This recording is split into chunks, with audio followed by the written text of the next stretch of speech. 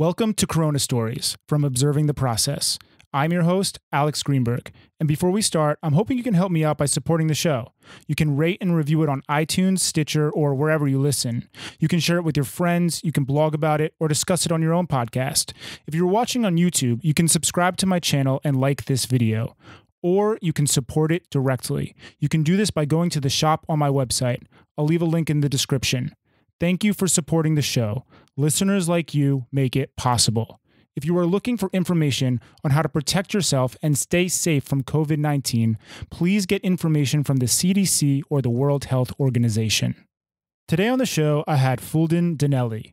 Fulden is an industrial designer who is based in Shanghai but is from Turkey. Please welcome Fulden Dehneli. In the land of China, people hardly got nothing at all. No possessions? And in China, they never go to church. No religion too? Or do magic. Well, it's easy if you try, Dick.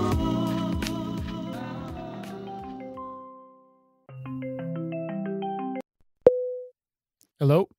Hello. Hey, Fulden, how are you? I'm trying to be fine. I feel you. It's everyone's dealing with this right now. So, as we start, could you please introduce yourself? Maybe where you're based, what you do for work, that kind of stuff. Yeah, sure. I'm Fulden. I am actually based in Shanghai, but currently in Turkey, in a city called Antalya. I'm a designer who just founded her own company. So I am working from home right now. When did you first hear about the coronavirus? The first time I heard, it was the middle of January. And I was already here in Turkey because I came here for the New Year's, the holiday. And then because I just founded my company, I was a bit, more flexible with my time and I wanted to stay longer. So I would have planned to be here during the whole January. Right. And mid-January, this started to happen. And so I delayed my return. And the virus came here anyway. Yeah. When you first heard about COVID-19, what were your first impressions? Like for me, it was I was actually on WeChat and I just saw a bunch of memes related to Flora. Yeah. And Flora is a person who was stuck in Wuhan. So I'm curious what I was really confused when I saw that, and it made sense after a while. But what were your first impressions when you heard about it? Like, did you take it seriously? That kind of stuff. I think I took it seriously from the very beginning. I don't exactly remember my first reactions, but I was quite worried about what's going to happen. I know people in China and I have my home there, like how this will affect me. So there were so many questions in my mind. So I think, like very closely watching all what's happening, and I was trying to find all the information from all over the internet. Trying to follow like very closely. So I took it very serious from the beginning, and So speaking of trying to get information, the media plays a huge role in this whole situation. So I'm curious to think about your thoughts on the media in general, how they've been providing information, the way that it's like constantly bombarding us. I think mental health plays a big role in this as well, because a lot of people are suffering just because it's a lot of information to take in. So I'm just curious your thoughts on, for example, Turkish media is something we will have no idea how it was portrayed to you guys if you're not a native Turkish speaker. I think the information about other countries that comes to Turkey, it's pretty fine. It's more like they can censor the information that happens in Turkey.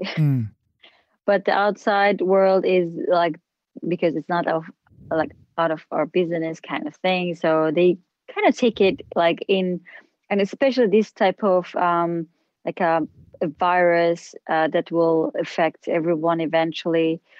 And I think it was nice also that, because we were living in Shanghai, we know how to get information there. So you go read some articles or like what people sharing on WeChat.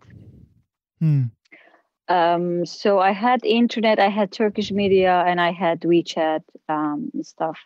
So it was, I think, good amount of information and like variation of sources. Something that I'm always curious about is the way, or for this specifically, this situation, the way different cultures will handle this pandemic.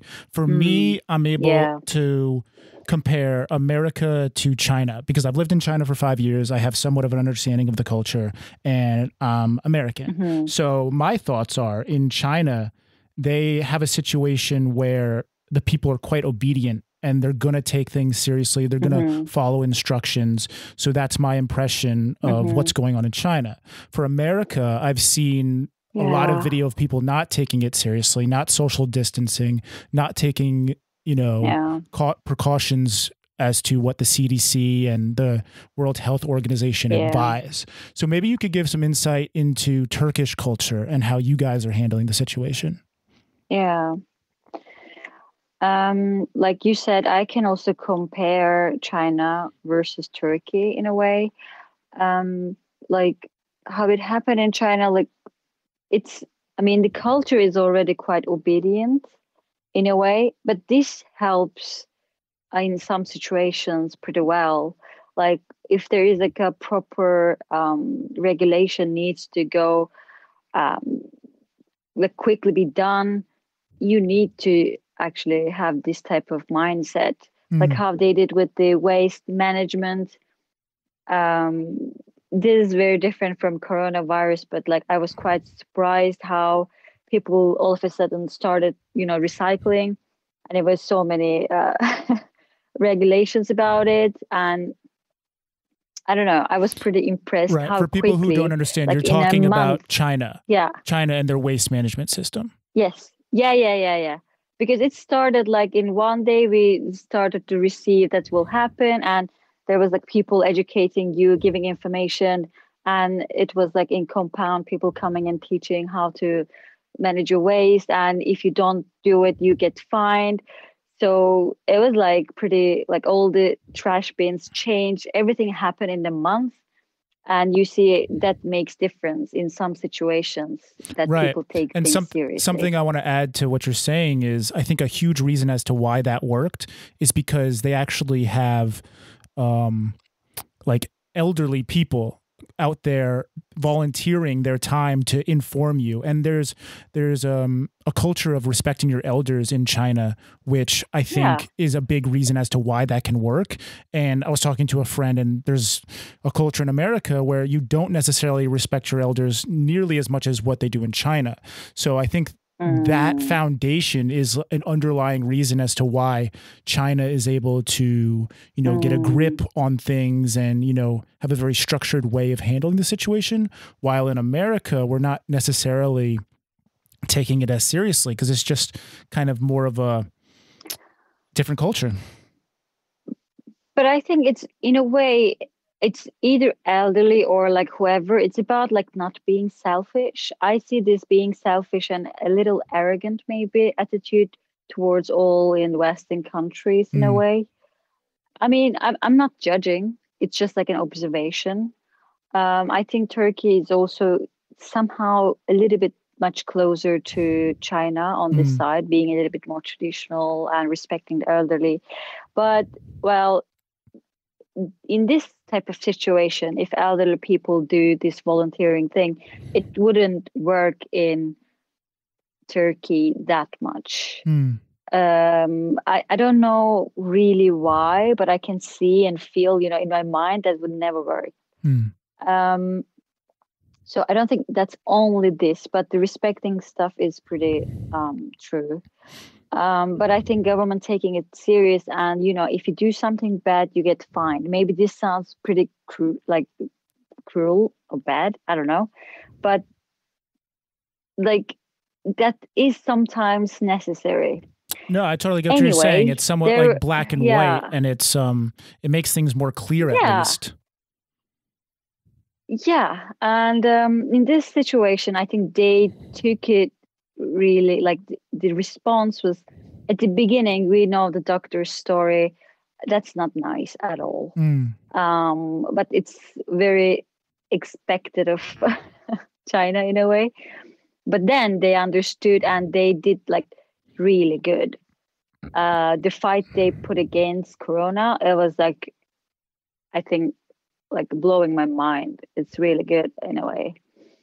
And I hear in our media saying that China was doing a bit too much. And I was like, what? That is the only way you can really fight and do a difference, make a difference. Otherwise, if you don't take it that serious, it's like, it's even worse now. So many countries than China. The reason China could stop it and control it, it's because they took it really serious and they did real strict like policy. What do you think in about Turkey? People still, Go ahead in Turkey.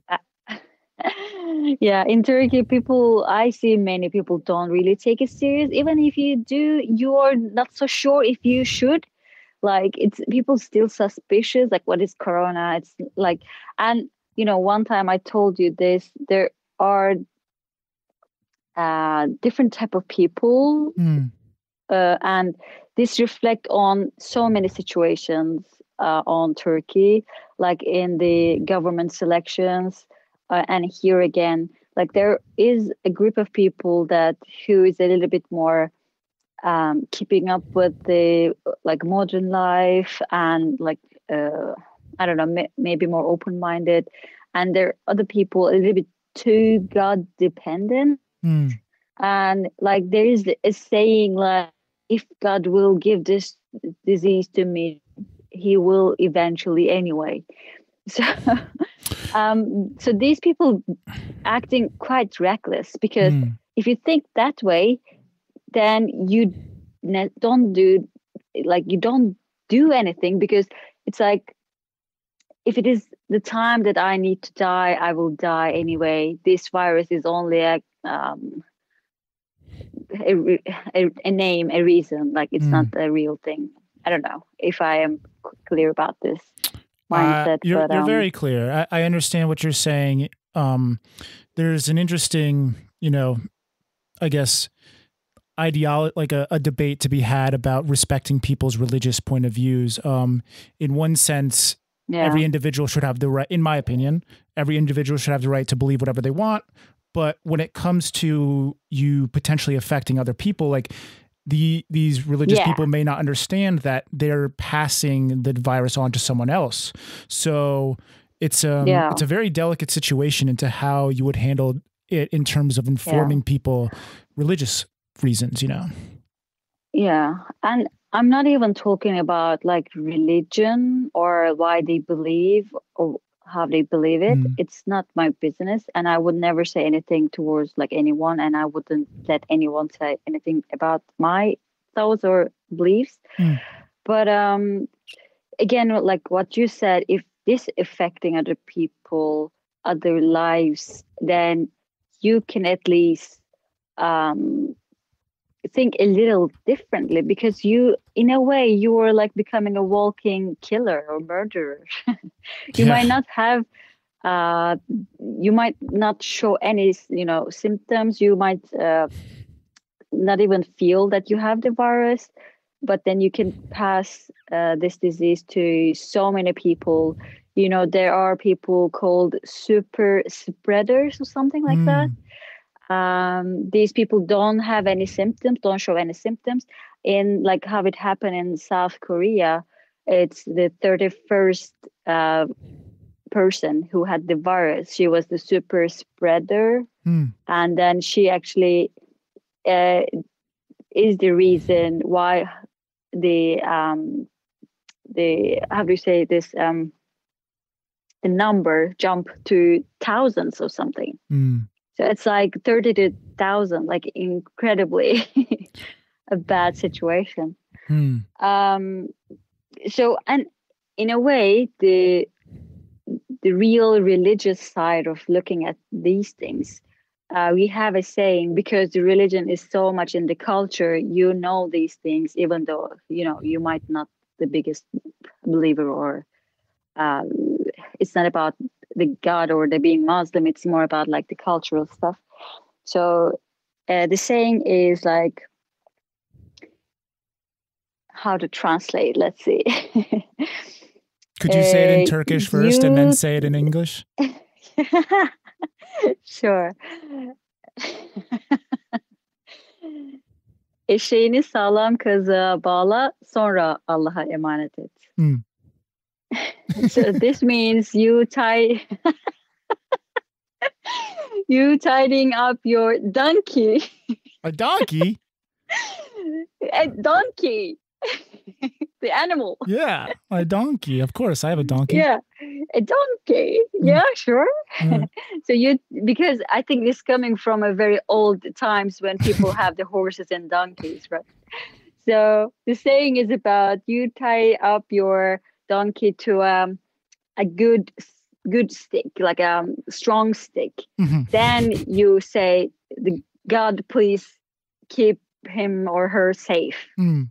So that means you have to do everything you can do, then pray God to protect you. So Right. First of all, there are things you need to do. Like you can't just go walk to the street and don't expect any car to,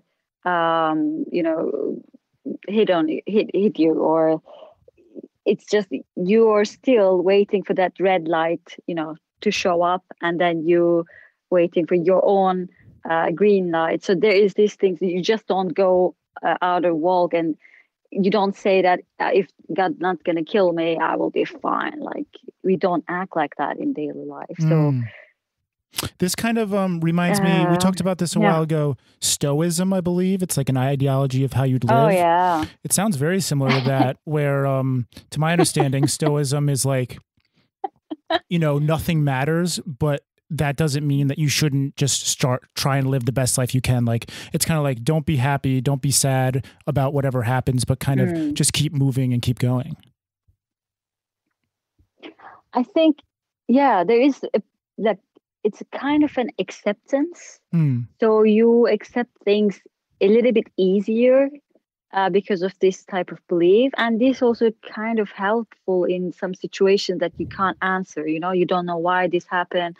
Like when people who die that you really love, you don't know, and you don't know where we're going after death, and so many questions. And this kind of helps people to keep their mind a little bit maybe in peace, because you think things happen for a reason, and that was the time those people need to go and pass away.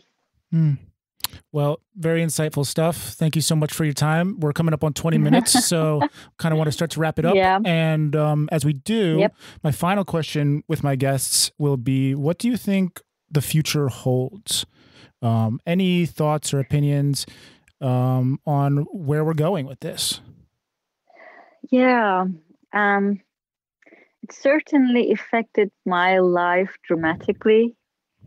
What happened, and the only thing that I am trying to do right now, like my perspective right now, is trying to adapt, because I realize we have so many things that we keep planning. And all these things becoming so funny when these things happen. Like you realize you literally have no power on things. And if you keep like fighting in your mind, like why did it happen? What am I going to do? Like that's like so negative energy, and that's certainly not going to help. And, I'm paying rent for my house in Shanghai. I am in Turkey. I don't know when I'm going to go back. I had just founded my company, and no one is talking about business, or all the businesses are having a very tough time. So it's just like maybe we all need to question like the things that we think we have to have, or, these are the rules actually we create in our minds, and we limit ourselves in a way. And I read so many articles. That was kind of my hope, but I don't think it will happen. But if we realize the system that we repeating for many years is actually not a must, and this could be an opportunity to see and change the economical structures, the way we work, the way we live, everything can change. Yeah, it could be an opportunity to, really rewrite how everything is done in a sense. Yeah, that would be really good. But not being negative, but somehow it's really hard to believe. But you never know. This could be an opportunity for these kind of things because, for once, all of the people on Earth are in this together. Like, it's the same ship for once. It's not like a country, a city, or a part of the world is related or experiencing, all of us experiencing. So that's also how I keep my mind in a little bit in peace, because I don't feel alone. Like, it's not only me going through this tough time. It's so many people going through tough times and understanding each other. So that's why I kind of think if something will change, this will help. This might create a good starting point. Awesome. Very insightful. Fulden, thank you so much for your time. Thank you. All right. Bye. Stay safe. Stay home. You too. Take care. Bye. Boom. That's it. Thank you so much for listening. If you found this podcast valuable, there are many ways you can support it. You can rate and review it on iTunes, Stitcher, or wherever you listen. You can share it with your friends, you can blog about it, or discuss it on your own podcast. If you are watching on YouTube, you can subscribe to my channel and like this video, or you can support it directly. You can do this by going to the shop on my website. I'll leave a link in the description. Thank you for supporting the show. Listeners like you make it possible. Again, if you are looking for information on how to protect yourself and stay safe from COVID-19, please get information from the CDC or the World Health Organization.